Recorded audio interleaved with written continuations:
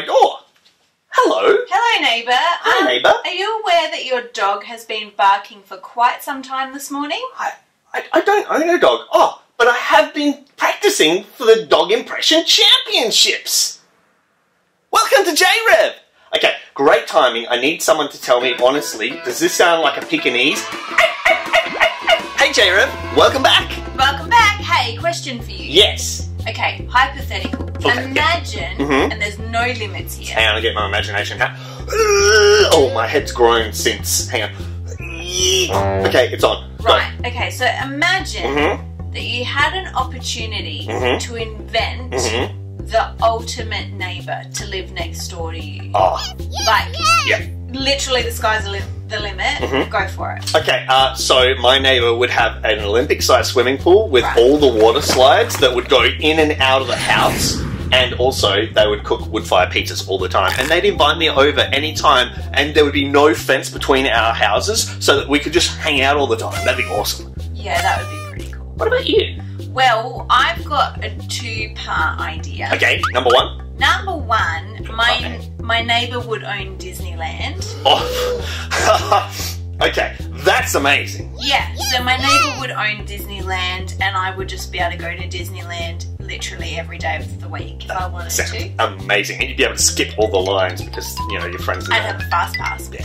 And also, number two, the same person who owns Disneyland also, like, breeds golden retrievers.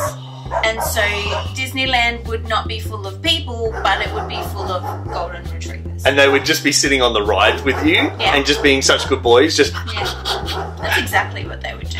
Who would you have as your ultimate neighbour? I have no idea. Maybe turn to the person next to you and say, your dream neighbour. Go now. Go. Hey JRev, today I'm going to be teaching you how to draw in the style of Diary of a Wimpy Kid. I don't know if you know the franchise, but you should definitely check out the books. I've got some Sharpie texters here. You're going to want a bit of a thicker texter and probably black because that's kind of what they draw all the characters in. You're also going to want enough paper that the Sharpie isn't going to go through to the table underneath. So I'm going to break down how the characters are drawn. I'm going to be drawing the main character. And you can see his head starts off with a bit of a C shape. And then I've got to draw the nose, and that's sort of like a U, a big letter U that's been laid on its side. And you don't actually close up the end of the head, you kind of leave it open. And here you're going to draw an eye, and then you're going to draw another eye just a little bit over to the middle there. And they're just plain circles that are filled in. And it's just a simple line for a mouth. Now, we're going to draw a bit of a C shape connected to the bigger C shape for the ear. And this character has 3 tufts of hair coming out of his head. Now, the characters in this book, they have a funny little kind of paddle hands, I guess you could call them. They're kind of just loops. You got 3 loops, and then you got a thumb. And they're really basic, really simple, and they got really skinny wrists as well. And you'll notice that it's got 1, 2, 3, 4 fingers, and that's a really common trick in cartoons. Not like 5 fingers like real humans. 4 fingers are way easier to draw when you're animating. And also you'll notice that the characters, they don't actually have any sharp bends in their body. So if this is an arm shape, see how there's that sharp bend in the middle right there? Yeah, they don't have that. So instead, if you're going to be drawing any characters from Diary of a Wimpy Kid, you're going to want to do like noodle arms. So kind of just imagine spaghetti noodles for arms and legs, no knees, no elbows. That's the way that you draw them. And you'll also notice that their feet are kind of chunky. They're just a bit like squished, kind of almost sultana shapes, I guess you could call them. And that's a really easy shape to draw.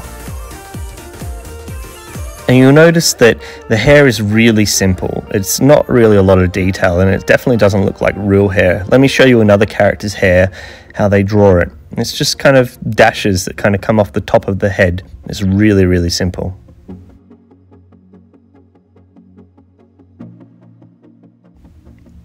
Okay, so now that we know a little bit of how to draw Diary of a Wimpy Kid characters, I'm going to draw 2 characters from there. So I'm going to draw the main character, Greg. So we need to start with the big letter C. And then remember, we need to do the nose like it's a U taking a nap. Draw a little, sort of a curved line for the mouth and 2 circles for the eyes. A little C joined onto the big C for the ear, and then 3 tufts of hair. Now remember what I was saying about no character having sharp edges. This is where you're going to be drawing kind of like really bendy looking characters. So I'm going to draw the front of the body, and now I'm going to draw the arms and the hand. And you can see how they're super simple. They really shouldn't be very complex. And I'm just going to color in the shorts just as a black, because that's all it looks like in the book. And then another noodle leg there, and make sure you draw the other noodle leg on the other side. And of course you're going to need to put the shoes on the bottom there as well. And remember, they're kind of that squish sultana kind of shape. We've got to make sure that we draw the other arm, so I'm just going to draw a sleeve and then a bendy noodle arm, and I'm going to make him wave. So I'm just going to kind of splay the hand out just that little bit more. So now I'm going to draw his next door neighbour, Fregley. I love that name, Fregley. Now Fregley's got glasses, so that's really easy to draw as well. It's just 2 circles next to each other, and they're joined with a line in the middle. Then he's got kind of a U shape for his nose. He's got dots for the inside of his eyes. And then he's got this kind of funny looking hair. So we start with the fringe, the outside of his hair, and he also has kind of spikes on top of his head. Now, he's got a big mouth, and he's got teeth as well. So we're going to draw like a sausage shape, and then a handful of little kind of U shapes that are connected together, and we're going to color that in as well. Now we need to make sure that he's got the rest of his head there, so we just kind of trace around the shape of the sausage mouth, and then we draw C's for ears with little dashes for the inside of his ears. He's a bit more complex than the main character. Now that's the base of his scarf and also his shirt. I'm going to draw arms coming off of this as well. And because he's got a black shirt, I'm not going to be too worried about getting it to look exactly right, or if anything intersects weirdly, because I can color it in later. We're going to draw some noodle legs as well. They're all really skinny and bendy looking. And here you'll notice that I kind of do a bit of an overlap with the shoes, but it doesn't matter because I know that I need to color those in black. So I'm just going to do that now. And then I'm going to fill in the rest of his top as well. And you can see what I mean about coloring in his sleeves. It kind of blends together, so you don't really see any sort of mistakes that you might have made. And then we need to do the little tail of his scarf as well. So there you go, Diary of a Wimpy Kid. It's a really fun way to draw, and part of being a good artist is learning how other people draw so that you can be well-rounded in your skill set and you can kind of do whatever you want. Hope you enjoyed. Hey Chris. Yeah? While we're on this theme of inventing neighbours, Yes. let's flip the script. Okay. Can you try and imagine and explain what would be the worst, like the worst type of neighbour for you to live next door to? Okay. Okay. So they would be practicing bagpipes with their bagpipe quartet at 3 in the morning every single day. That's horrible. And also they would be like roasting the smelliest food, but like outside, so it would just fill up my house with all that smell. Yeah. That doesn't sound like much fun. No. What about you? What would be your worst nightmare of a neighbour? I think something that I really wouldn't enjoy is if my neighbour played the same song on repeat for hours and hours and hours and hours, for days and days and days and weeks and months, just the same song on repeat for the foreseeable future. You wouldn't be able to get that song out of your head. Never. No. Hey, JRev, maybe you've been using your imagination hats and maybe you've been thinking about what kind of neighbours could you have in an ideal world. So I'd love to hear that, and you know how we can find out? You've said it before. Well, it's actually this little thing called the JRev Letterbox! Of course that's what it is. Yeah, so JRev, if you've been thinking about what we've been talking about today, or maybe you just want to show off a really cool drawing that you've done during the week, we'd love to see it on the show, so get a grown-up's help. This is the address, send it in, and maybe we can have it on the show. Yeah. Maybe you hang out with like the ultimate neighbour all the time because maybe you have the ultimate neighbour, so maybe you could send in what you do with your neighbours. That's a pretty good idea. Yeah, bye.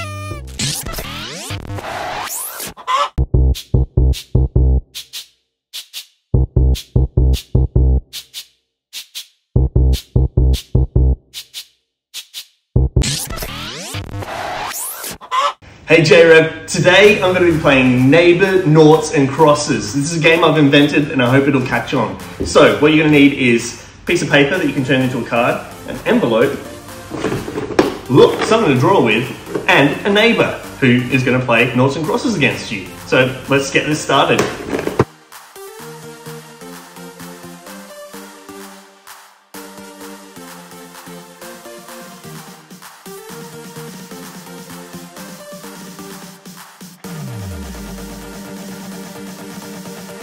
Alright, so I've got my Naughts and Crosses game ready. I'm going to mail it with a pen, and I just need to drop it off at my neighbour's house now. So let's go.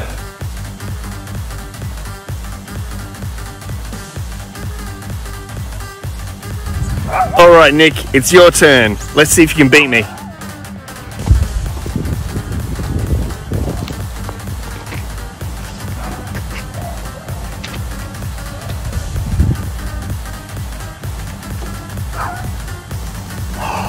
Cool!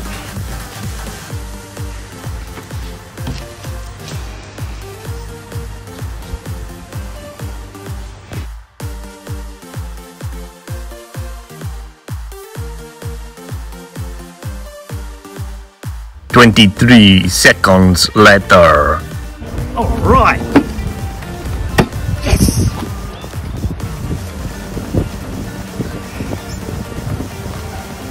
Ha.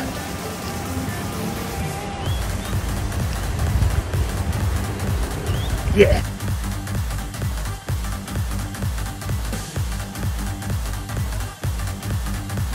An eternity later.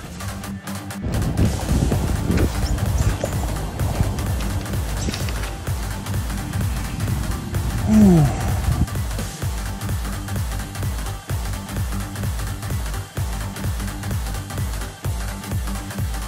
5 minutes later. Yes! Ah!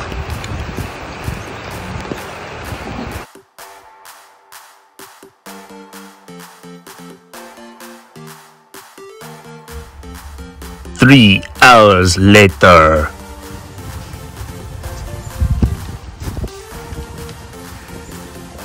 Yes!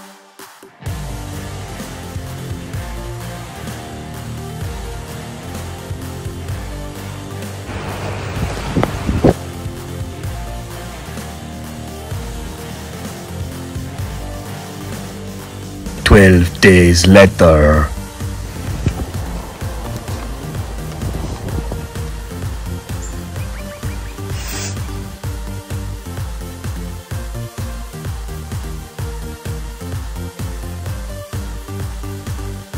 Alright, now it's time to see who has won. I'm pretty sure I've won. What do you reckon, JRev? Got it right here. Oh, what's it gonna be? Who's gonna win? Oh. Nick won. Oh well, we'll have to have another round.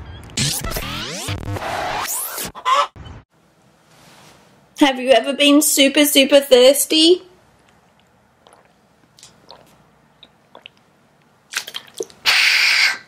There's a story in the Bible in a book called John, in chapter 4, that tells us about a woman who is really thirsty, and Jesus met her at a well. A well is something that water collects in, because not all places in the world have plumbing like we do here in Australia, and so this woman had to drop her bucket down to be able to get the water from really deep.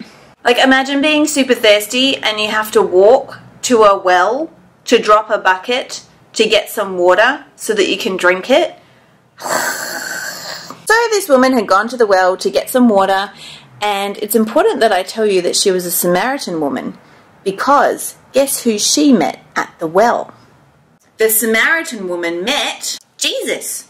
Now, Jesus was actually Jewish, and this woman was a Samaritan. Can I tell you, in the time that the Bible was written, Jewish people and Samaritan people were not friends. Like, if they'd met at this well together, and if it wasn't Jesus, we would not be expecting these two people to be talking to each other. Anywho, Jesus asked the Samaritan woman for a drink, which was really weird if you remember that these two aren't really supposed to be talking. On top of all of this Samaritan woman had been up to some stuff. Like, she wasn't making super great choices. And so she said to Jesus, you don't know who I am. So you know what Jesus did? Well, he told the woman what she'd been doing, which was impossible for him to have known, except we know here at JRev that Jesus is God's son. And that means he knows everything about everyone, the good, the bad, and the ugly. The Samaritan woman's brain basically exploded. How on earth could this stranger know everything about her? Okay, so let's back up, because this story has been pretty weird from the beginning. So, like, these two aren't even supposed to be talking to each other, and then Jesus just knows everything about this woman, even though she's never met him before in her life. Like, what even? Then Jesus offered this woman living water. Huh? Yeah, like water that won't ever run out. See, what Jesus was really offering this woman was water that would never run out. Life in God's kingdom forever. And the super weird part about this story, Jesus still offered this life forever in God's kingdom to this woman, even though she hadn't always made good choices. He knew that she wasn't perfect, and he still absolutely, totally loved her. We've been talking a lot about neighbours and being a good neighbour, and here at JRev we want to follow Jesus' example and show compassion to people. We want to be good neighbours where it doesn't matter what people have done or what's been done to them. We want them to know that we love them because God loves them. Now, that doesn't mean that we let people walk all over us or treat us in a way that isn't safe. That's not what I'm saying. But do you notice in this story how Jesus had already forgiven the woman for everything that she'd already done, even before they'd had that conversation? Can I tell you that he's already done the same for us, and he wants us to do the same to others? Can I tell you another important part of this story is that Jesus reminds us we don't have to worry about what other people are thinking about us or saying about us when we're kind to other people. It's not even on our radar. And that's a lot easier to do when we know deep down in our heart how good God's love is. We want to share it with everyone. So, if you don't remember anything else from today's story, I want you to remember this. Let's follow Jesus' example and let's show compassion to our neighbours. You know what? We can't do that by ourselves, but the good news is that God sent us his helper, so let's ask for some help. Dear God, we thank you so much that you love everyone and that you show compassion to everyone. We thank you that your Holy Spirit is with us, and we pray for the courage to love everybody and to show compassion to all of our neighbours. Amen.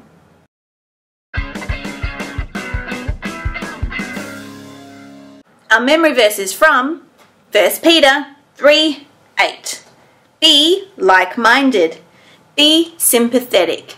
Love each other. Be compassionate and humble. Let's do it one more time. 1 Peter 3:8. Be like-minded. Be sympathetic. Love each other. Be compassionate and humble. Hey Sarah. Is there something that's supposed to happen at this point in the show? Fireworks. Oh, we haven't had them before, but I feel like there's something that we're supposed to do right now. Yeah, it's the challenge spot. Oh, the JRev Weekly Challenge. Of course, JRev. This week, I'm going to ask you to ask yourself the question, who's my Samaritan? What? Yeah, who's my Samaritan? No, we heard you. Oh. We just don't understand. Okay, so I want you to have a think about who's someone that people don't expect you to hang out with. What do you mean? Okay, so we were learning about the Samaritan woman this week from your story and how no one expected Jesus to hang out with her. Right. Because, you see, Jews, who were part of Jesus' people, they did not go well with Samaritans. They just, you know, they didn't want to go together. Right. Yeah. So, who is like that in your world? And I want you to pray for them and maybe do something positive for them. Like, maybe there's someone in your class that you don't really get along with very well, or maybe you had a bit of a run-in with them, like last year or something. Yeah, maybe they paid you out about the t-shirt you were wearing, or said that, you know, your sports team weren't very good, or maybe, you know, maybe they might be a bit smelly, which isn't really their fault, but, you know, maybe they're someone that you wouldn't normally hang out with. Think about them, pray for them, and maybe you could hang out with them.